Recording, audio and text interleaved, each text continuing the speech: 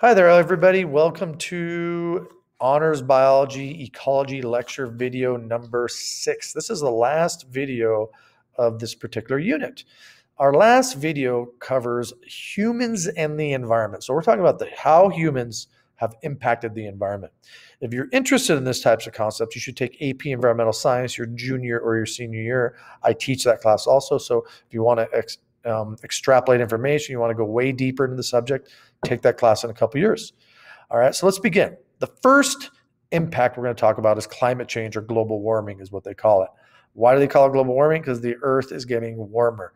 Sometimes they refer to it as climate change, and climate is getting warmer. So global warming encompasses that factor. Now, you may have heard this term before. It's called the greenhouse effect. And what is the greenhouse? I'm going to explain to you the greenhouse effect using a common example, using your car, something I know everybody in our class has experienced a greenhouse effect and probably didn't realize they were experiencing the greenhouse effect. So let's talk about it. Let's say you park your car on a sunny, warm day outside in the sun.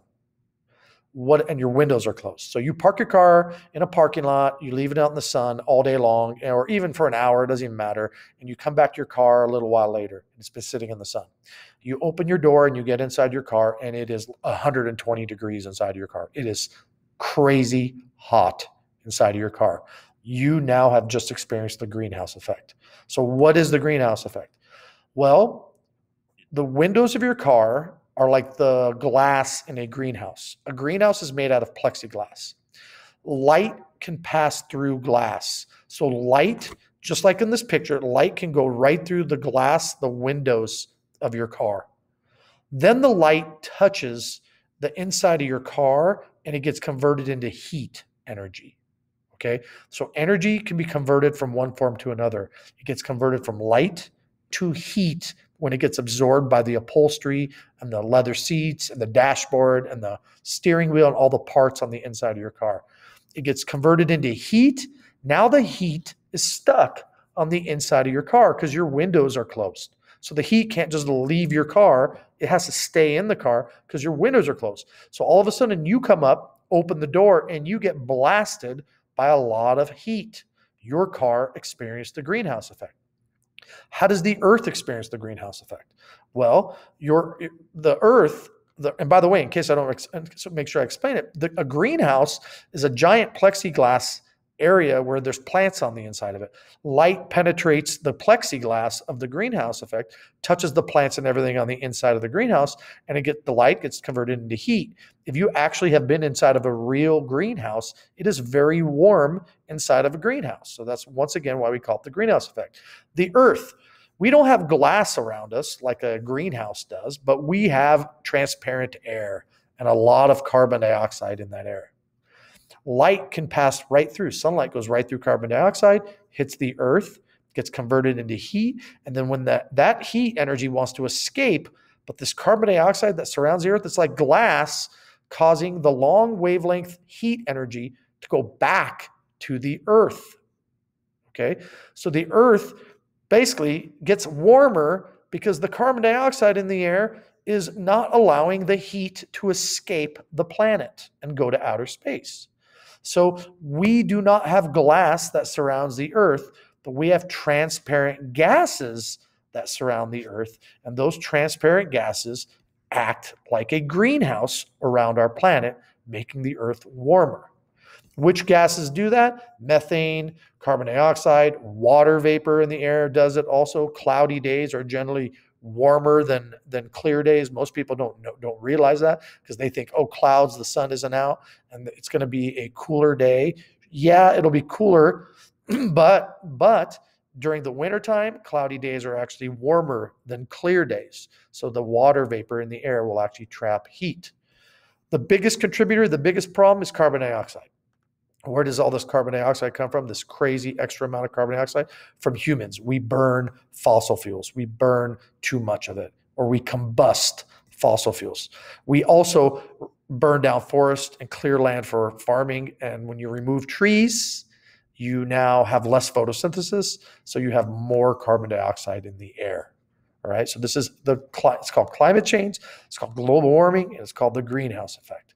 The biggest problem too much carbon dioxide. And we humans are the cause for all that carbon dioxide.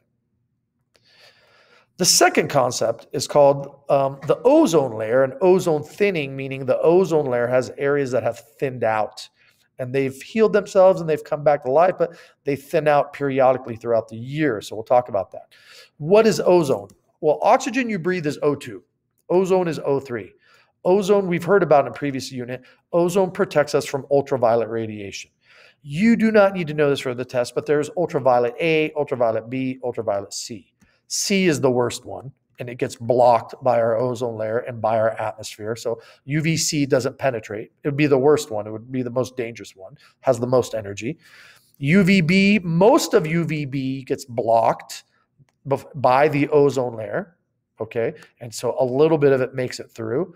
This UVB is the one that causes skin cancer. So if all of it got through, we would have major problems, but most of it is blocked by the ozone layer.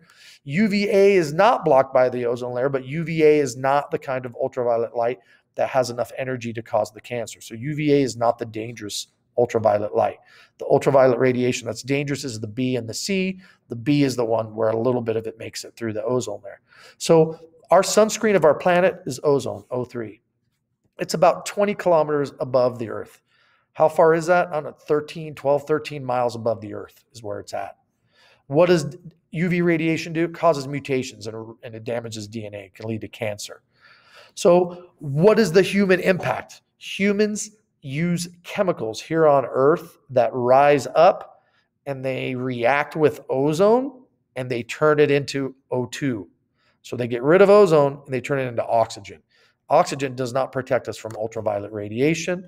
So the issue becomes, if we remove the ozone layer or thin it out, we have now a higher likelihood of developing cancer as a result of more radiation exposure. What chemicals do we use on Earth that destroy ozone? They're called CFCs, or chlorofluorocarbons. Man-made chemicals. What do? They create reactions, and those reactions break off an oxygen from O3 and turn it into O2. All right. Where do we get chlorofluorocarbons? Well, we use them in refrigerants. They used to use them in air conditioning units and refrigerants to keep things cold. They used to be in spray paint cans, aerosol cans, in foam or styrofoam or packaging material. They used to use CFCs to produce them. But when they first made them, they had no idea that they would react and destroy ozone, actually. Here on Earth, they don't react. As they rise up, conditions get optimal, and then boom, the reaction happens when they're in the stratosphere. Okay, so chlorofluorocarbons at the ground level, they're not doing a whole lot of anything. They're not reacting with too many things, but they do react with ozone, and ozone is way up there. So when they float up, they create problems. Acid rain or acid precipitation is the next human impact. So here's a pH scale. 7 is neutral. All right, neutral. Ocean water is about 8. Look at all these pHs down here. This is the acid part of the scale. Anything below 7 is an acid. All right. Acid rain is generally, just so you know, acid rain is usually less than 5. It's down here. Normal rain is around 5.5 to 6. So normal rain is up here. People think normal rain is pH 7. It is not. Normal rain is actually pH of 5.5 to 6.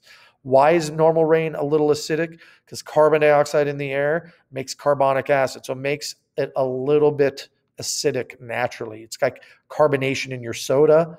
The rainwater is carbonated a little bit, so to speak. So that's the little bit of lowering the pH. When other things rise, they can lower the pH below this 5.5, and that's when it becomes acid rain.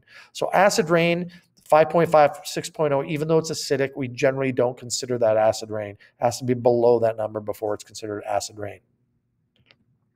What causes acid rain? Well, humans burn things that rise up in the sky. We burn things and we release nitrogen oxides, NO2, and we release sulfur oxides.